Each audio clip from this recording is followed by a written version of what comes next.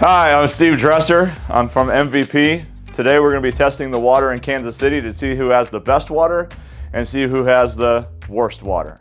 A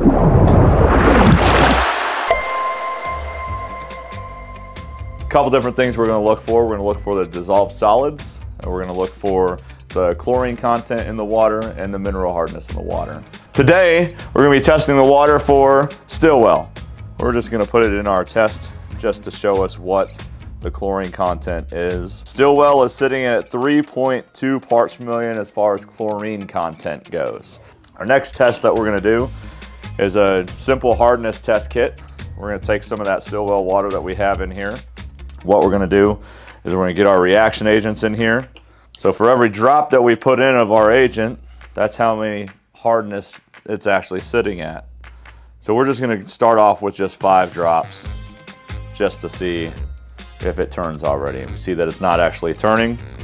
So we go 6, nope, 7, nope, 8, nope, 9, nope, 10, 11, 12. You can kind of see that there's pigment starting to change. And 13 should get us right on the dot for blue.